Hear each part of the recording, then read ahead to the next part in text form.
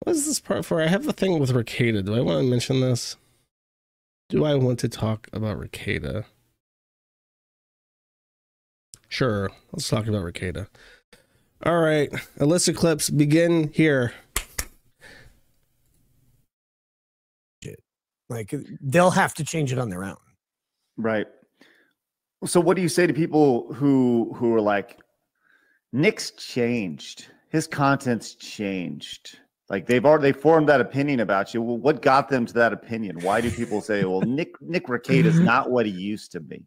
Well, they're probably right. I don't know. What do you say to the you've changed things? Like, well, I mean, I guess it's your perspective on what it is. Do I talk about comics and anime as much? No, way less. I'm not covering any cases in those areas. So certainly that is changed. Oh, news hamster, you snuck up on me. Get out of here. Sneaky little mouse. The subject matter I've covered has changed. If you found me by watching me cover live trials, when I'm covering Rittenhouse and Johnny Depp, I'm putting in between 12 and 17 hours a day, 5 days a week for weeks and weeks at a time. I can't do that most of the time. Even when I would like to, and usually if there is a trial that it has sufficient level of popularity, it would be very profitable personally for me to do that. But I just can't, man. I got 5 kids. I got a wife. We have tons of family obligations and events that we go to. I teach at our homeschool co-op. He's had 5 kids for a while though. Like when he did all those other trials, he had 5 kids.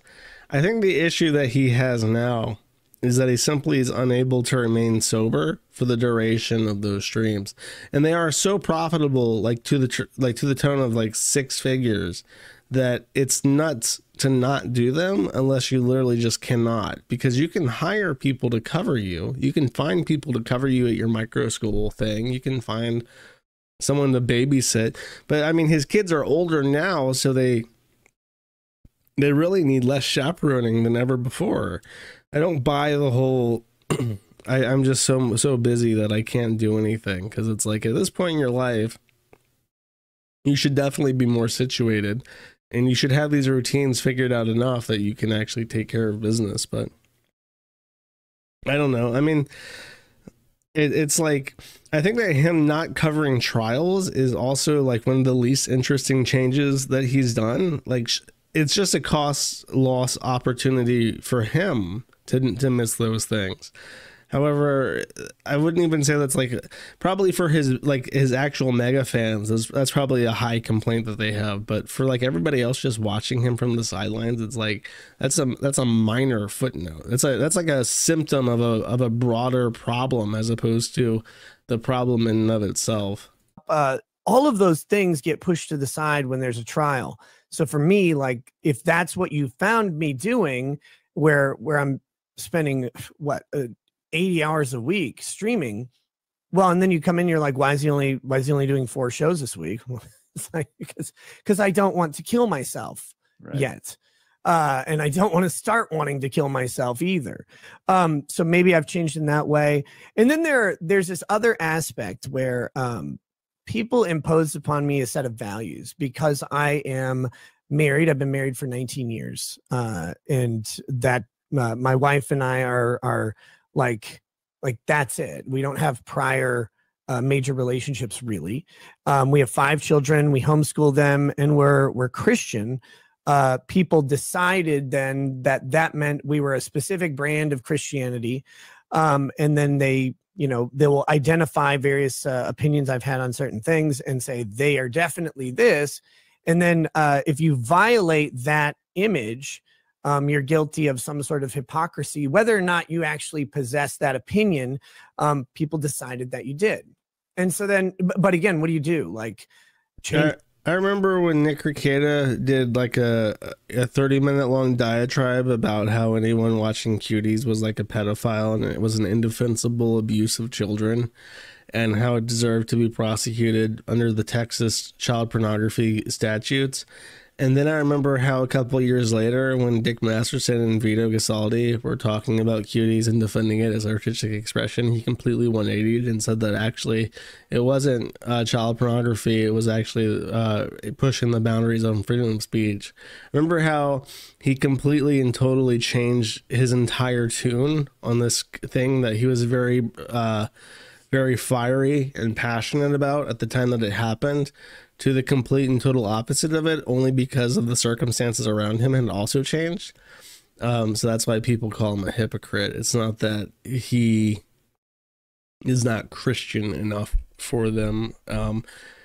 That's a very lawyerly answer. I want to point out, by the way, this guy has a very pretty boy face, and I don't like it. I don't like this other guy's face at all.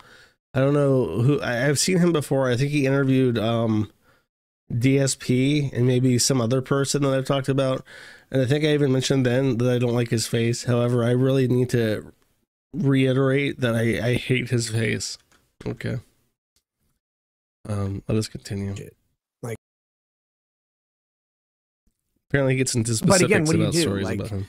change it. And then the worst part about that is when people take a story or a concept and then they add information to it for whatever reason. They create a fiction based on a reality, and then they've determined that that fiction is grounds for you having violated something else. There's a whole bunch of funny stuff about me that is just wildly untrue, and people say that that is the source of the hypocrisy of me betraying some values. It's like, but guys, like, that's not, it didn't actually happen. Well, so what are some of those things that people say about you that are untrue? Well, apparently, I am a swinger, I guess. And they don't mean with like a golf club. I guess that means that I go out and sleep around consensually outside of my marriage, which is not true at all. How did they get that? Where did that come from? Now, while I'm not a swinger, I have done a bunch of hilarious stuff in my life, fun things, in my opinion, that do actually kind of push the boundaries of what people are comfortable with. Like for example, when I go out to a bar or a club, I will buy drinks for numerous people. Like I'm out having fun. I'll buy a bunch of drinks for people. No, I'll just okay. So for clarity's sake, the reason why people say that Rekieta is into swinging is that a while back, I think over a year ago, I think it just came up on the anniversary of a year ago, Rekieta took a trip to Jamaica with his wife, and he went to a club called Hedonism 2, and Hedonism 2 had interracial cuckolding events and stuff. It was like a sexual, it was for adults, who probably like middle-aged adults mostly, and older people who wanted to spice up their sex life and shit, and do swinging and do interracial play and stuff like that.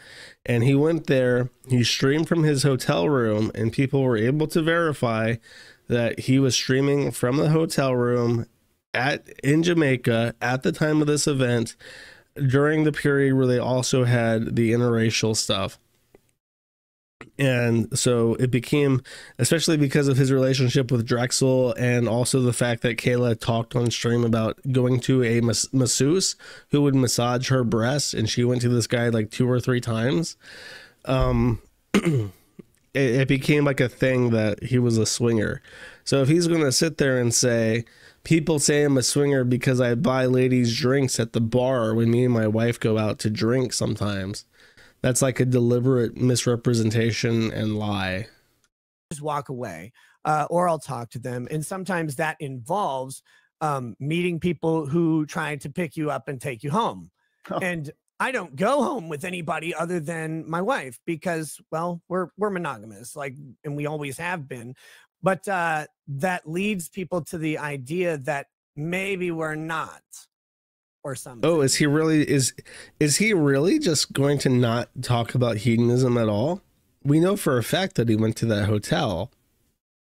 I want to say he even talked about it to me, and he had just said that, oh, well, we went to this thing. I think what it was he said that he went to the exhibitionism event, where like you have sex with your wife while other people are having sex with their wives, like in a room, and it's like an exhibitionist thing, or you like sit around naked drinking like in a public setting at this hotel together with other people who are also naked. And it was just like the interracial stuff was like next week or something, and it wasn't the week he was there. I thought that was his line, because I'm pretty sure that's what he told me. I don't know if that's like a public thing that he stated. If this is new information to people and he only told me that in private, I could be misremembering, but I'm pretty sure that's what he said to me. Or I have talked about attending a nude beach, for example, and I think it's actually an activity that a lot of people would benefit from when you find out how unsexual it is. But because of that, people start to draw conclusions about what goes on at those places. And it's like, guys, I'm sharing a fun story with you that was so far out of my comfort zone. But then I realized that, you know, that it's really interesting what being around a bunch of other naked people is when it's all consensual, because you realize that like maybe your body dysmorphia issues or your insecurities about yourself can vanish in the wake of everyone's averageness. Well, I'll say this: I went to Jamaica, and right next to where we stayed, there was a nude beach. And oh yeah, if you want to feel good about yourself, you just look over at that nude beach and realize how good you truly have it. No matter how bad you think you look, you just look over there and go like, "No, you know what? Not that bad."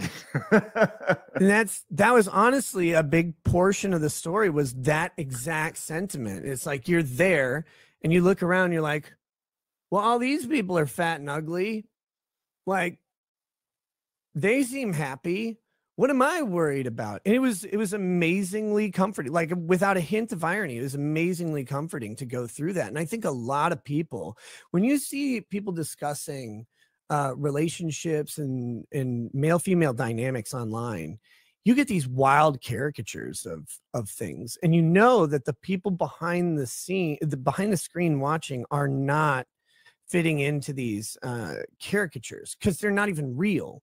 They're not real for the. I think that's only accurate when it comes to like, I think that people need to be more like actively cognizant of the fact that when you see stuff online, it's almost always fake. Like, in a sense, everything that you see is fake. Like when you see an image or a video, you're not actually witnessing what was recorded. You're witnessing a specific angle and specific like perspective on that thing. So in a very metaphysical sense, you never, everything that you see is fake. However, like for instance with like Finster, like I mentioned that he does angles and shit. Where's Finster? It's important to realize that like this guy, everything that he does on his stream is geared towards making him look as feminine as possible. He's got a downward angle. He has makeup lighting behind the camera. He has everything geared towards making him look a specific way. So when you see him, you must realize that it's fake. But everyone does this. Everyone who has like an online persona is like putting out like a fake version of themselves. Especially people who rely on attractiveness in order to make money. They're always lying the most. And with filters and stuff, they can lie extremely easy and convincingly. Especially the people who aren't really thinking about what they're looking at. So in a way, that's true. However, I would say that you don't need to go to a nude beach and walk around with your dongus out, showing off your naked wife to a bunch of black people in Jamaica, in order to realize what I realized by just thinking about it. People talking, they're not real for the examples given. And so you know the person there is statistically average, right? Like that's the obvious assumption.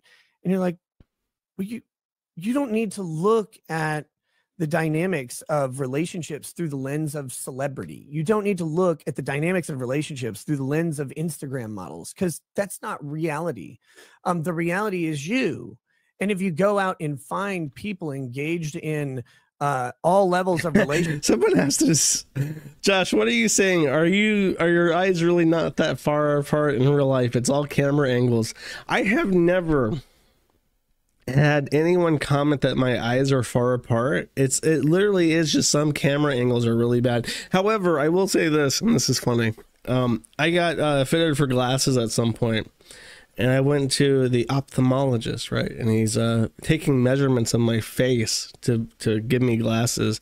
And he actually commented, he's like, wow, that can't be right. And then put the thing back on my head and measured again and said, your eyes are really far apart. So yes, they are very far apart. However, certain camera angles make them look like disfigured in how far apart they are, when it's not so bad, I promise. Relationship, from the one night stand to the literal sex on the beach to the long-term marriage. And you look around and you're like, no, these people are actually just really similar to me on balance. I'm telling you, it is a massive change in your confidence and your perspective on those dynamics. And I think putting us all behind screens and putting these arbiters of male and female realities, people like Pearl or Fresh and Fit or the whatever podcast, they're defining male and female dynamics for a huge audience. And you're like, but they're picking up ludicrous examples that don't reflect reality at all. But then people are soaking it up as if they do. And that to me is wild. And it's literally go out and touch grass, except in this case, the grass is sand and it's covered in stinky people. Like, go do it. It's funny. Well, but yeah, it's true that you shouldn't listen to thoughts and retards like Andrew Tate for like relationship advice. However, his advice is also stupid. It's true. There's again on the eye thing.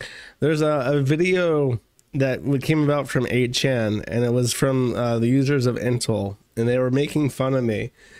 But there was a line in the video that makes me laugh every time I think about it. And it's like a female like Microsoft Sam voice saying the line, wow, and his eyes are so far apart. It's no wonder he's such a visionary. And anytime anyone mentions how far apart my eyes are, I just think it's because I'm a visionary.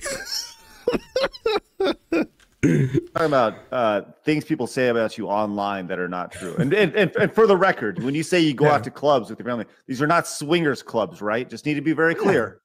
Yeah, just like a dance club in a city or a bar. Like they're just places where people go. That's it. So, that may or may not have swingers at them. Well, I mean, I got to tell you, the funny thing about rumors about that sort of life is you start to meet people who are in that live, like they reach out to you or they'll come out to you or whatever, not in a gross way, right? Not in like a, hey, not that way, but like, they're just like, hey, like, are you involved in this? Like, cause I can tell you about it. And you know how it goes. Like when you talk about video games, surprising people reach out to you to talk to you about video games.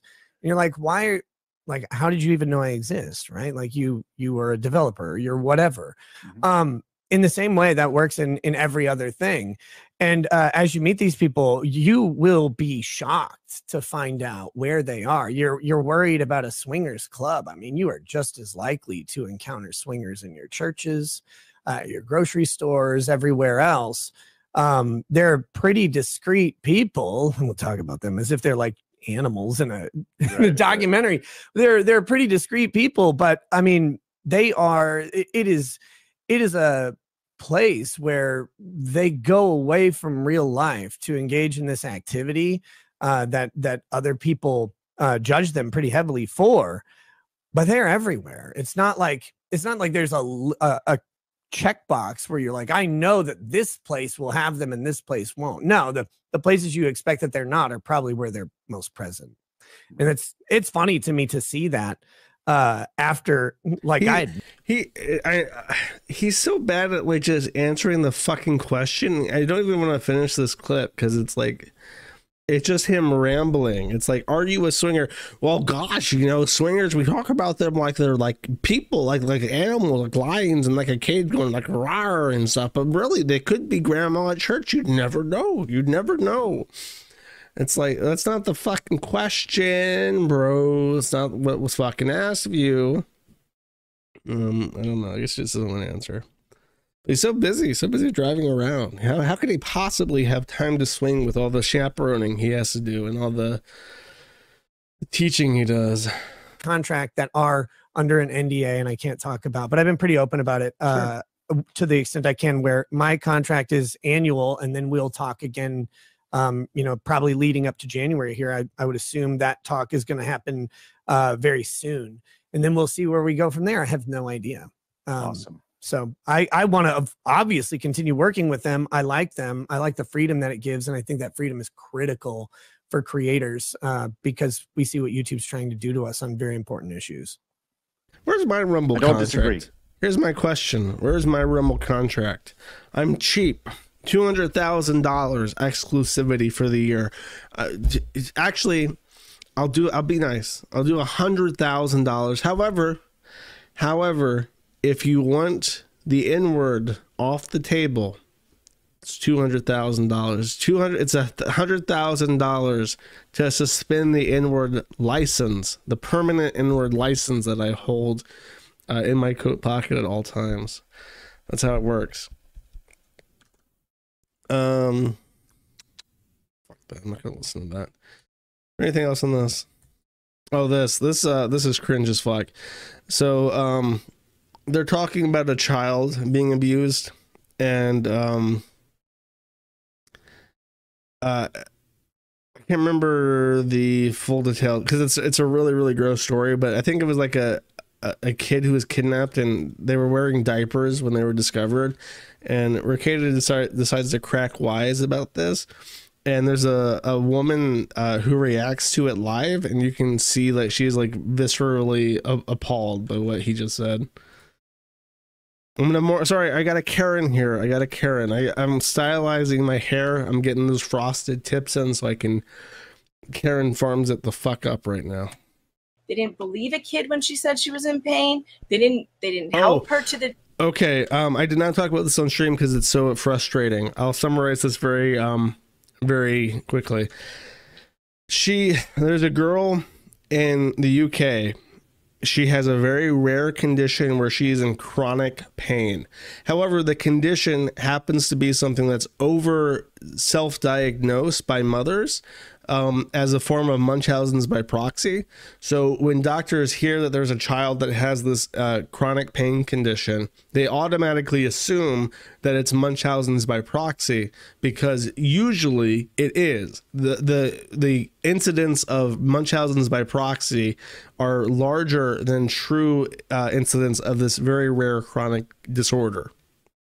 So the child comes in, the mother says it's this chronic pain disorder. The staff, this is in England, by the way, so the medical doctors are basically a fucking police force there. They say, no, you're crazy. Your child is fine. You have Munchausen's by proxy. We're taking her from you, and we're going to run tests on her to prove that she is fine. So she goes completely off any pain medication. She's writhing around in agony for a long time.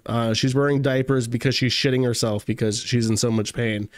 And the doctors basically steal the child from her and refuse to give her, let the mother even see her, because they are acting on the assumption that she is abusive. This doesn't, and apparently the woman in charge of this whole like child abduction thing is like infamous in the country for doing this kind of shit, where she jumps in, takes children, and asks questions later, and has been like formally reprimanded for being an insane sociopath cunt like multiple times.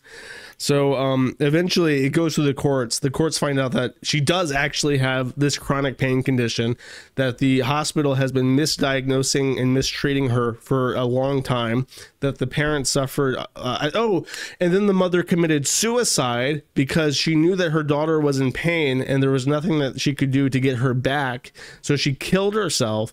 And then the court found that this was completely on the fault of the hospital and this insane cunt that worked for the government. It's a real fucked up story. I didn't want to talk about it, but without giving you the backstory, the profundity of how gross this joke is will not make any sense. They didn't believe a kid when she said she was in pain. They didn't help her they left her to sit in her own excrement because they wanted to see if she could get out of the bed and walk. Maybe she was a diaper fetishist. Well, do you consider that one, Megan? Megan, there's one part of the analysis. There's one part of the analysis that I think that is important to. She's doing a reboot to kind of. I'm saying that you're right. The jury found all these things. Professional stand-up comedian Nicholas Rekieta takes his shot. And it's a miss. That's okay. Apparently, you don't have to be funny to be a comedian. You just got to live in LA to be a professional comedian these days. He's taking tips from the master of the comedy dark arts. Juju the cow himself is helping him on his way.